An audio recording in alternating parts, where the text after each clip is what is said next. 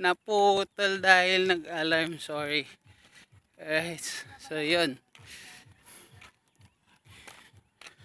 Good morning, good morning, good morning, good morning.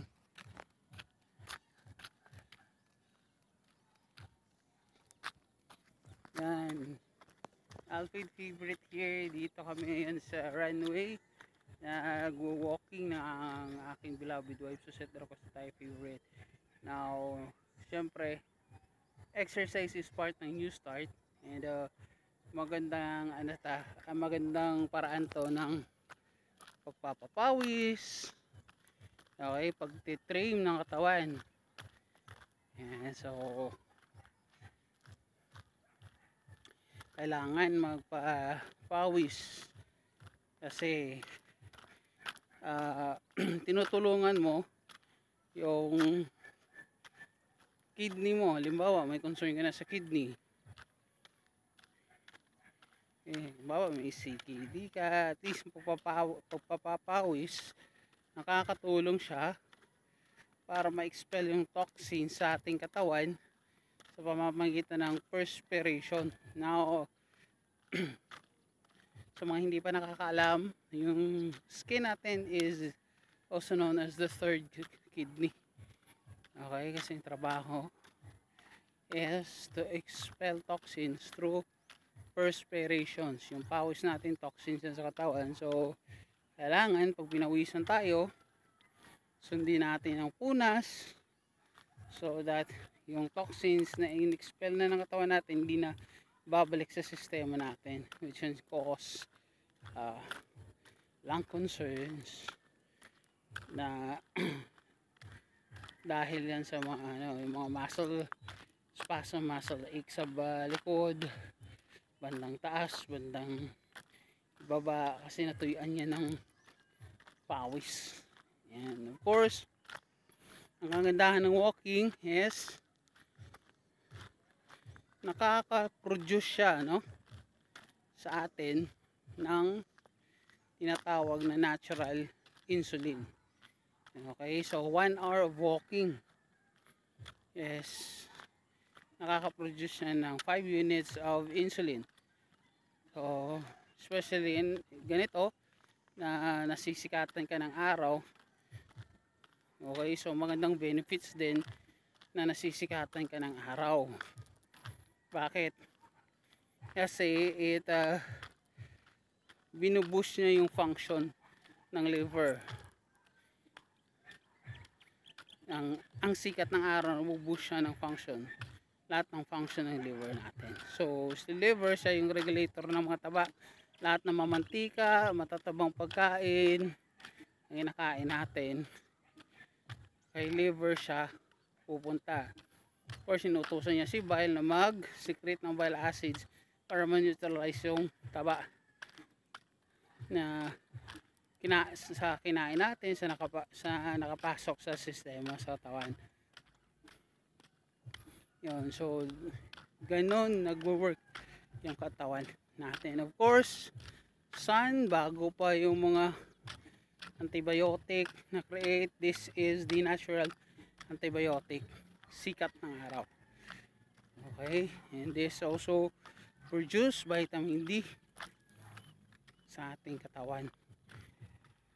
Okay, yung mga protein na kinatain natin, nako-convert yan, salmon bellies, yan, nako-convert yan itlog, nako-convert yan sa vitamin D. Ano pa? Okay, kailangan pa nag-inhale tayo sa mga puno, gaya yan. Kailangan nasikatan siya ng araw without the heat of the sun. Carbon dioxide, hindi oxygen yung ini-inhale natin. Ayan. So, malapit na kami sa dulo ng runway.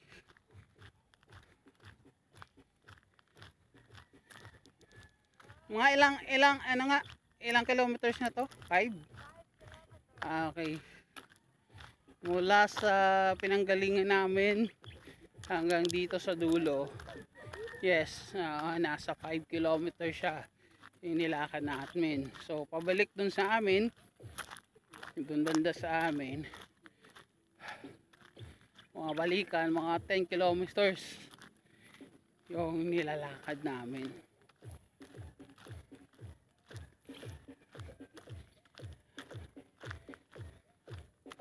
Light walking lang,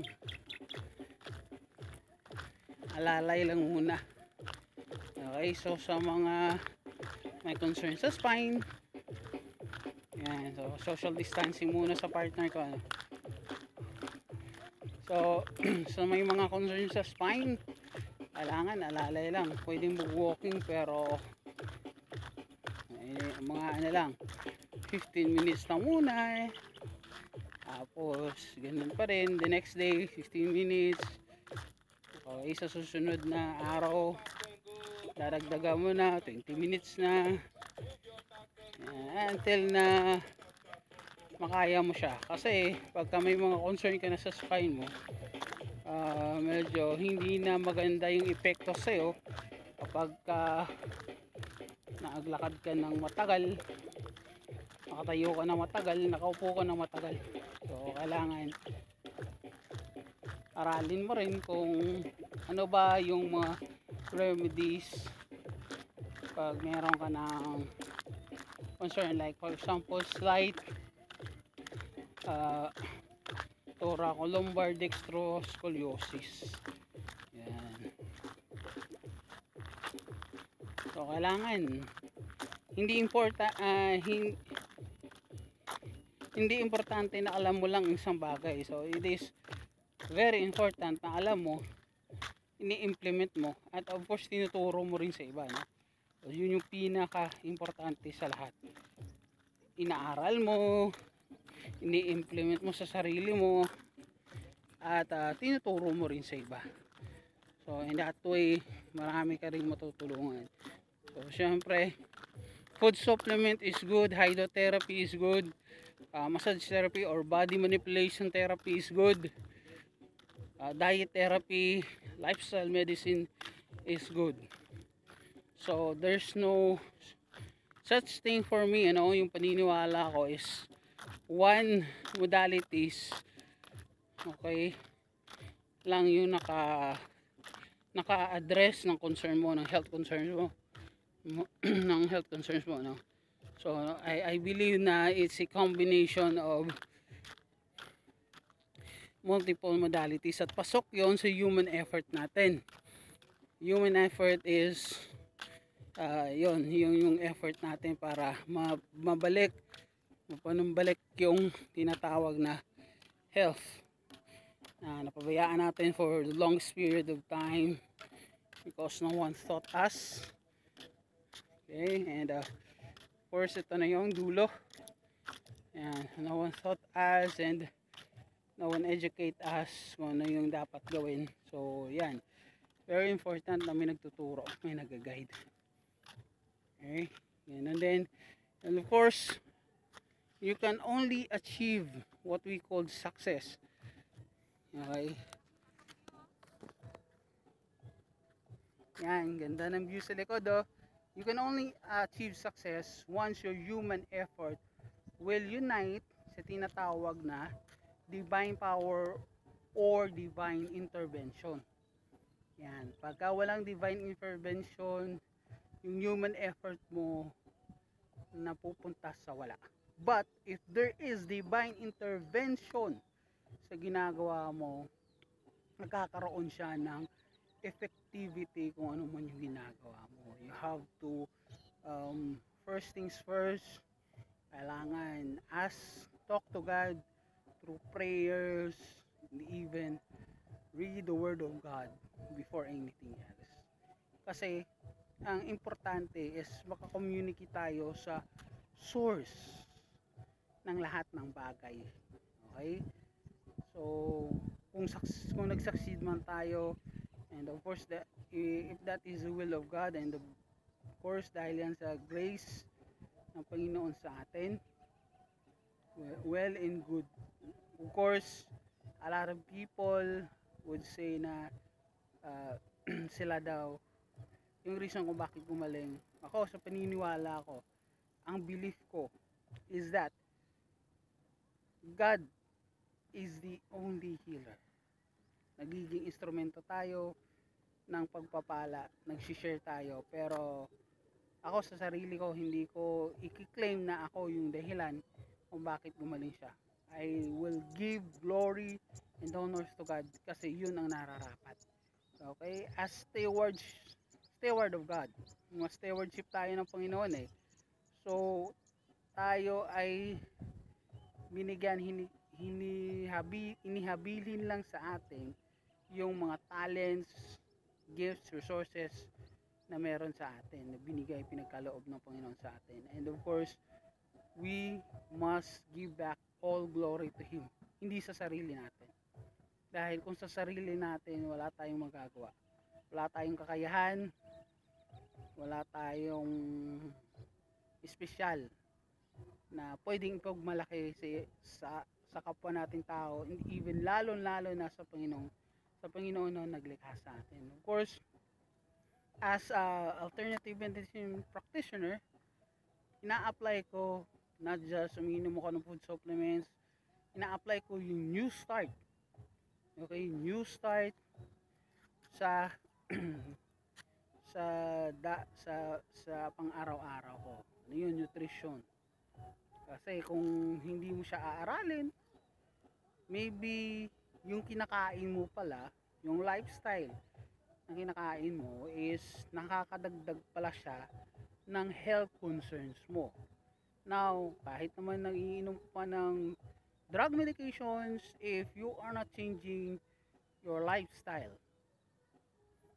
wala din siyang magiging ganun ka-effect sa health na inaasa mo. Bakit?